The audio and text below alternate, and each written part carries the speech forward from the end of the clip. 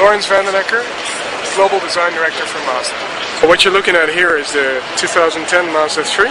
It's a really important car for us because the current Mazda 3 was so incredibly successful for us.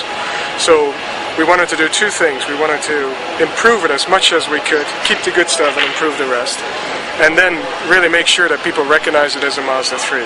So starting in the front end, because Mazda is all about the emotion of motion and the soul of a sports car, you see that we're trying to put an exotic sports car front end on what's essentially a C-segment car. So when this thing, this nose sticks out in the garage, you could be fooled for thinking this is actually an exotic car. And we did that by lowering the 5-point element grille and making a real feature out of it, concentrating all the air intakes in the center. Then creating these beautiful Nagara-inspired high-tech headlights, really jewel-like, and they actually have adaptable front light steering. And then putting the Mazda badge prominently in the center of the bonnet. And like I said, the first impression is of a car that is a pure sports car. Then, when you move to the side, you have a very strong shoulder with the Mazda trademark fenders. And this helps us to tie it in to the rest of the family of Mazdas, but it also gives you a sensation that this is a fun-to-drive vehicle. And then when you come slowly to the rear end, you can still see a tie to the Mazda 6, but a really nice LED execution of the taillight. Again, very high quality, jewel-like.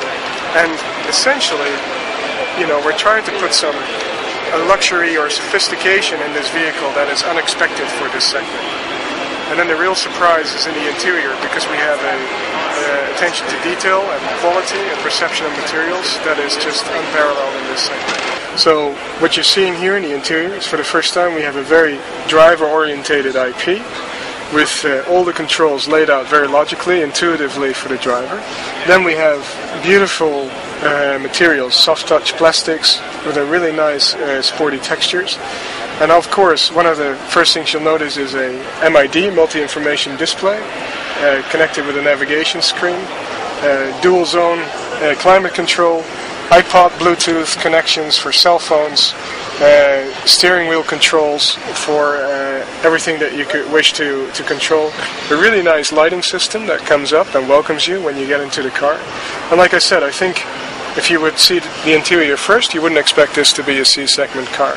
And this competes against Honda Civics, Nissan Versas, Toyota Corollas, and we hope that we have a good chance, you know. Lawrence, thank you very much. Hey, you're welcome.